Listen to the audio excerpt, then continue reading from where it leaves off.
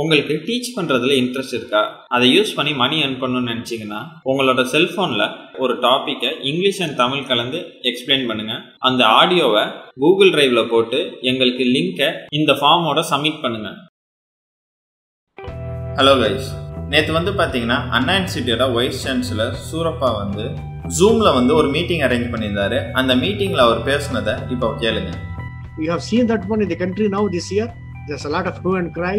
Universities cancelling examinations and they are rating the students' final year examinations being done in a different ways, taking the averages of the 3 years, our best of the 3 years. And so much of confusion is going on. Okay, it has not really arrived at connecting how to handle this situation. Can we go without conducting the examination? Is it fair enough to give a degree, to assess the students?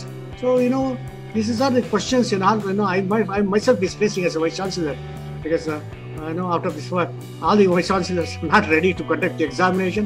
I am the only one who wants to conduct the examination, so I am going through it. You can see, it has been a big challenge for me. அவர் என்ன சொன்னாருன்னு பார்த்தீங்கன்னா, நிறைய காலேஜஸோட wise chancellors பார்த்தீங்கன்னா எக்ஸாம்ஸை cancel பண்ணிட்டாங்க. அவர் மட்டும்தான் எக்ஸாம்ஸை cancel பண்ண வேணாம், எக்ஸாம்ஸை நடத்தணும் அப்படின்ற மாதிரி அவர் சொல்கிறாரு.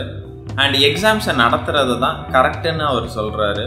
எக்ஸாம்ஸை நடத்தாமல் எல்லாத்துக்கும் பாஸ் போடுறது அவ்வளோ கரெக்டு கிடையாது, டிகிரி எல்லாத்துக்கும் கொடுத்துட்றது அவ்வளோ கரெக்டு கிடையாது அப்படின்னு வைஸ் சான்சலர் சூரப்பா சொல்கிறாரு. ஸோ பார்த்தீங்கன்னா இப்போதைக்கு வந்திருக்க கரெக்ட் அப்டேட் வரைக்கும் கண்டிப்பாக அண்ணா யூனிவர்சிட்டியில் எக்ஸாம்ஸ் நடக்கும். அண்ட் உங்களுக்கு வேறு ஏதாச்சும் டவுட் இருந்துச்சுன்னா என்னோடய இன்ஸ்டாகிராம் பேஜில் உங்களுக்கான டவுட்ஸை ஆடியோவை ரெக்கார்ட் பண்ணி எனக்கு அனுப்பிச்சுடுங்க. அதுக்கான ஆன்சரை அடுத்த வீடியோவில் பார்ப்போம். தேங்க்யூ.